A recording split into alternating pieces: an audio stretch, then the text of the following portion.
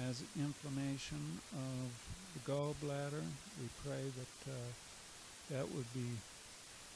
that he would be healed, and that it would come through your hand directly or indirectly, and it would come about quickly. And we pray that you would encourage him in your word as he heals. Father, we pray that you would provide illumination through the word of truth as we continue today in Bible doctrine. We ask this in the name of your Son, Jesus. Amen. All right, very quickly then, I'm going to read from Psychology Today, from this particular article online. The 10 major defense mechanisms. Number 1, projection, attributing one's unacceptable feelings or desires to someone else. For example, if a bully constantly ridicules a peer about insecurities, the bully might be projecting his own struggle with self-esteem onto the other person. Denial, refusing to recognize or acknowledge real facts or experiences that would lead to anxiety. Repression, blocking difficult thoughts from entering into consciousness, such as a trauma survivor shutting out a tragic experience. Regression, reverting to the behavior or emotions of an earlier developmental stage.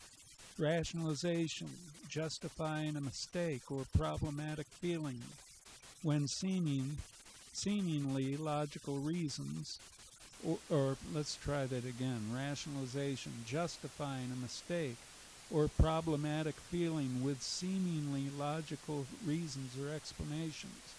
Displacement, redirecting an emotional reaction from the rightful recipient to another person. For example, if a manager screams at an employee, the employee doesn't scream back, but the employee may yell at her partner later that night. Reaction formation, behaving or expressing the opposite of one's true feelings. For instance, a man who feels insecure about his masculinity might act overly aggressive. Sublimation, channeling sexual or unacceptable urges into a productive outlet, such as work or a hobby. Intellectualization, focusing on the intellectual rather than emotional consequences of a situation. For example, if a roommate unexpectedly moved out, the other person might conduct a detailed financial analysis rather than discussing their hurt feelings. Compartmentalization, separating components of one's life into different categories to prevent conflicting emotions. In Galatians 2, verses 11 and 12, I want you to see something about this last one. Regression. 2 Corinthians 2, verse 11 and 12.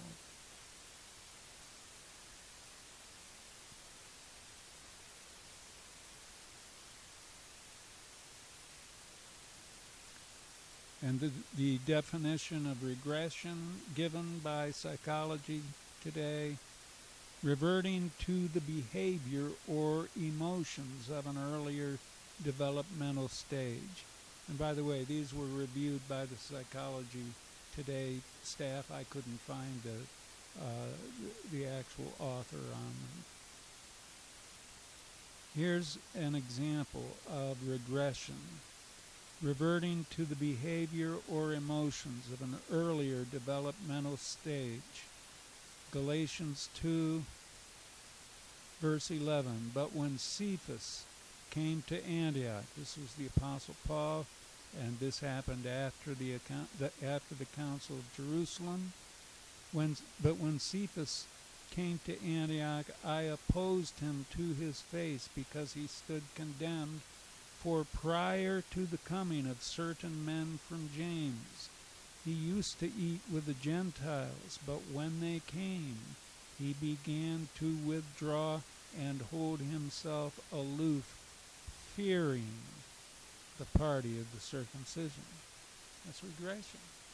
And that's an operation of, it was, Peter didn't think, well, I'd been operating in that defense mechanism of regression. No, he just feared, and so he went back to the safe place, which was the law of Moses, except the law of Moses didn't even forbid eating or drinking with Gentiles.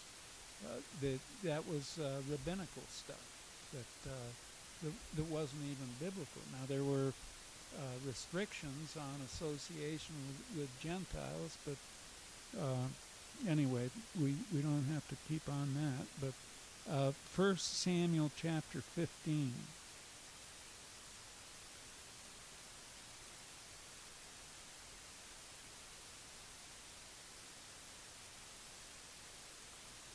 First Samuel chapter 15. We had some good questions during break time and some good observation in some discussion that we don't establish or we don't take these things from psychologists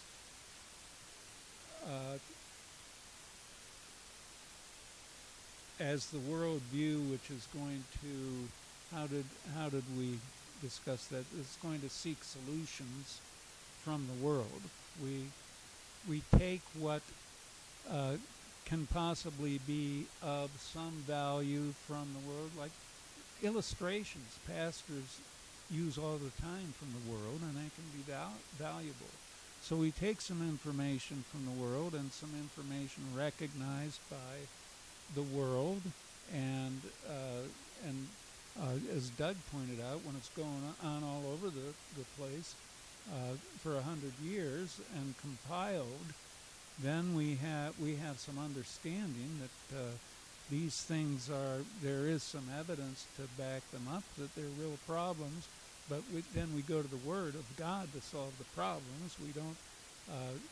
We don't take what the people who came up with the data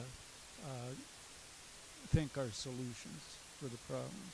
Does that kind of get where we were going with that? Now, 1 Samuel 15. This is beautiful to me. Then Samuel said to Saul, "The Lord sent me to anoint you as king over his people, over Israel. Now therefore listen to the words of the Lord. Thus says the Lord of hosts, I will punish Amalek for what he did to Israel, how he set himself against him on the way while he was coming up from Egypt. Now go and strike Amalek and utterly destroy all that he has, and do not spare him, but put to death both man and woman, child and infant, ox and sheep, camel and donkey." I'm not even going to defend that this afternoon, because I don't need to, because that's what God ordered, and his orders were disobeyed. Let's go down to verse 8. He captured Agag, the king of the Amalekites, alive, and destroyed all the people with the edge of the sword. But Saul and the people spared Agag, and Agag was the leader, and the best of the sheep, the oxen, the fatlings, the lambs, and all that was good, and were not willing to destroy them utterly, but everything despised and worthless that they utterly destroyed. Then the word of the Lord came to Samuel, saying, I regret that I have made Saul king, for he has turned back from me and has not carried out my commands. And Samuel was distressed and cried out to the Lord all night. Samuel rose early in the morning to meet Saul, and it was told Samuel, saying, Saul came to Carmel, and behold, he set up a monument for himself, then turned and proceeded on down to Gilgal. Samuel came to Saul, and Saul said to him, Blessed are you, I have carried out the command of the Lord. He was in denial. He was failing to recognize real facts or experiences that would lead to anxiety. And you see, these mechanisms they can be helpful short term to make you feel better, but they're destructive in the long term because every one of them fails to stand up against truth or fails to adhere to truth. Verse 14, but Samuel said, What then is this bleating of sheep in my ears and the lowing of the oxen which I hear? Saul said, They have brought them from the Amalekites, for the people spared the best of the sheep and oxen to sacrifice to the Lord your God, but the rest we have utterly destroyed. So there we have projection. Projection can take on different forms, but here Saul recognizes his unacceptable traits or impulses in someone else to avoid recognizing the traits or impulses in himself. It was Saul and the people. He blamed the people for the flaws in himself, and in this case, he was right about the people, but he was the man in charge, so he was responsible, and it was Saul and the people. So he was in denial about that, and he was projecting his impulse on others. Now, to kind of sum this part up, and we're going to see how we do this. That's basically the defense mechanism portion of this, but it can be a great benefit to see how people who've studied the mind and the emotions, the soul, from even though they may not call it the soul actually, but it can be beneficial to see how these people have studied these things from a human perspective, but to bring them right back to the Word and detect them in our own personal life, and then simply acknowledge them to God, to not be condemned by them, to not fret over them, but simply to do the right thing now that we may understand ourselves a little bit better and how we have not adhered to the truth quite well, and so we effectively deal with these things from the grace and truth of the Word of God. All right, we got 15 minutes. Let's turn to Hebrews chapter 4.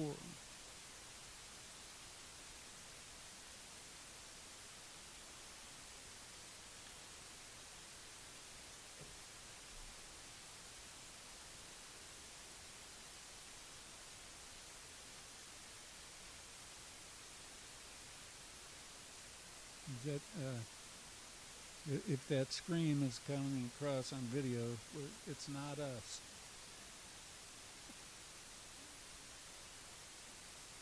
Maybe it's the demons. Don't like the word. Hebrews chapter 4 and verse 12.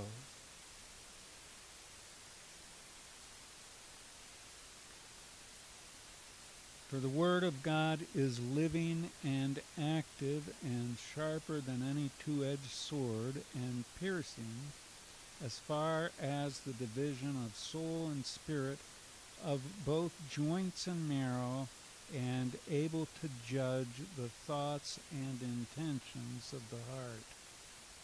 I was speaking of Bob Thiem in the earlier session. He used to cite this verse from the King James Version. He would just quote it before every teaching session he did. And it was just a matter of procedure with him. And I do want to put a by the way in there. I have read even his detractors. And by the way, Wikipedia does include a link to his detractors. I don't know if the link takes you directly to their articles about him or not. I didn't look that far. But even his detractors complimented him on a series that he did. It was either the late 90s or the early 90s or the late 80s. But it was on child abuse from the Word of God, and it was fantastic about causing a child to stumble, and it would be better for that person to have to be tied around the neck with a millstone and be cast into the sea. He did an excellent session, and before I'm done with this whole thing, it's not going to be today, but I'm going to deal with a bit of that passage because it says a lot. We are handing, not us, but as a nation, we're handing our children over to destruction. And it's amazing how willing parents are to give their children over to horrible things. And it's one indication of how far we have declined, but I think it's the major indication. The failure of a society can be detected by what they do to their kids, and it's horrible. I mean, I'm at a loss for words about it. What parents are willing to do, and how they look the other way at what the world does to their kids. All right. Hebrews chapter 4, I'm going to read it again. For the word of God is living and active and sharper than any two-edged sword, and piercing as far as the division of soul and spirit, of both joints and marrow, and able to judge the thoughts and intentions of the heart. All right, first we've got soul and spirit. Well, first we've got the two-edged sword, and that's used as a metaphor for the Word of God, and it pierces as far as the division of soul and spirit, and soul and spirit divided by the two-edged sword. Soul and spirit are two distinct components of our immaterial essence. Now, people are sometimes confused by that because soul is used sometimes in a way that encompasses the entire immaterial nature of man.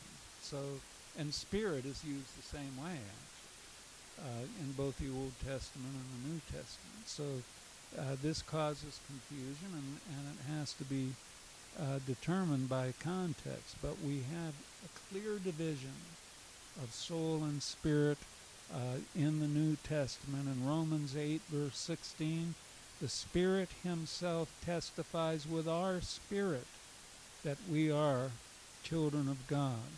In 1 Thessalonians 5, verse 23, it's very clear. Now may the God of peace himself sanctify you entirely, and may your spirit and soul and body be preserved complete. We have the Greek word pneuma, spirit, psyche, soul, soma, body. Three distinct components of man.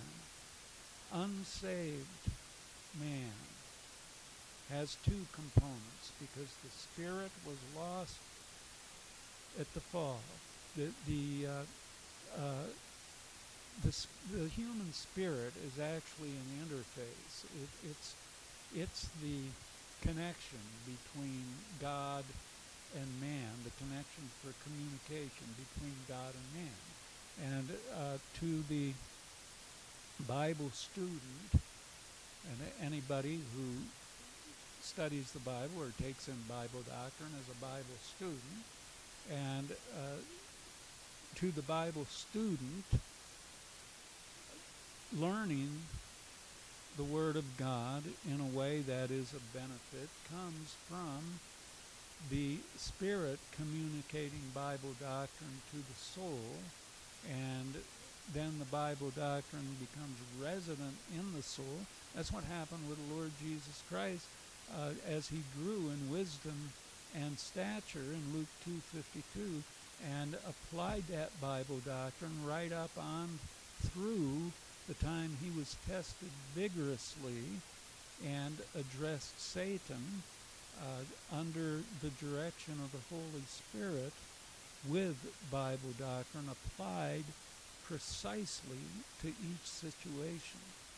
And so in 1 Corinthians 2 verse 14, but a natural man does not accept the things of the Spirit of God, for they are foolishness to him, and he cannot understand them because they are spiritually appraised.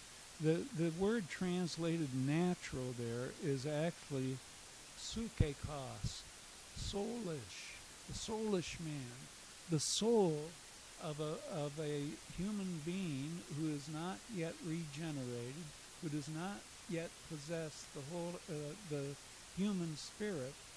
Such a person cannot receive spiritual information, is unable to perceive and process spiritual information. But in 1 Corinthians 2 verse 12, we have not received the spirit of the world, but the Spirit which is literally from God, and that's the human spirit. It's capitalized in most editions because the translators figured it was the Holy Spirit. The problem is the preposition ek is used out from instead of the preposition used when the Holy Spirit is sent from beside God in the Gospel of John, para, beside God. And so the Spirit out from God, God is three persons, and the Holy Spirit doesn't come out from God the Father. The Holy Spirit comes from beside the Father. The human spirit comes directly from God into the believing sinner, and that person then has the human spirit, which has been defined as a separate entity from the soul. And let's see, I don't have a whole bunch of time left. All right, so the Word of God then separates the spiritual and soulish parts of man. Why? To expose what the soul is lacking. And if you allow the Word of God, if you allow the sword to pierce, you're going to find that it will do that. And sometimes what we thought is spiritual is not actually spiritual at all. It's very soulish. Now, what's this joints and marrow stuff? That's always puzzled me. And we have all kinds of commentators. Well, this came out from Genesis 15, when, at the renewal of the covenant. with Abraham, and he cut the pieces as he was supposed to do. He cut the animal in pieces, and they related to that. And we have Major Ian Thomas. He had a take on it. Well, he was one of these higher life guys, and whatever he had to say about it, I passed up. We have what I believe, and I'm just I'm saying that this isn't a thus saith the Lord, but this is my take on it. We have a figure of speech, and I forget the name of the figure of speech, and I couldn't pronounce it right if I remembered it. But it is a figure of speech which represents part of something as the whole. We have that in Ephesians 6, verse 12. But our struggle is not against flesh and blood. Those are only two components of the human being. But it stands for the human being. Well, in this case, we've had the soul and the spirit recognized. In this case, we have the joints and marrow, and this is a figure of speech which I believe just represents the entire physical being. The parts represent the entire body, and that's very important because that's where the sin nature resides, and that's from which the sin nature expresses itself. And the double-edged sword is able to get right to the issues of the soul, the spirit, and the body. And the body, again, is important because it's the residence of the sin nature. That's in Romans 7, verse 23, and at least two other places in Romans. It's the place where the sin nature resides and expresses itself. And so Ephesians 4, verse 12 teaches us that the Lord knows everything about us, right through the spirit, the human spirit, right down into the soul, and right down into the body. He knows everything about us, right down to the physical body and the lust patterns which arise from the sin nature. In Psalm 103, verse 14, for he himself knows our frame or form. He is mindful that we are but dust. What was the physical essence of man created from? The dust of the ground. And he knows us that well. And that can be, we can get a little bit comfortable about that because he doesn't hold back from the piercing of everything. He lays it bare. And that's good for us. We just don't like it. It hurts. But it is for our benefit. We may get into that from Hebrews chapter 12. Not now, because it's 2:30. But we'll close by saying this. The Lord does not pamper the sin nature. And he does not pamper our twisted thought and emotion which arises from the soul. The Word of God, that two-edged sword, gets right in there, gets right at it. Doesn't mess around. Lightning speed and accuracy. Let's close with prayer. Father, thank you for our session today, and we thank you for the blessings you bestow on us. We thank you that in this day, an age of depravity and the grip of evil, we still have some men who stand up, women too, but as for communicators to local assemblies, we have some men who stand up and declare the truth without fear. We thank you for that. We thank you for every one of them. There are more than we even know in pulpits who are upright and stick with the truth. Thank you for that, Lord. We thank you in Jesus' name. Amen.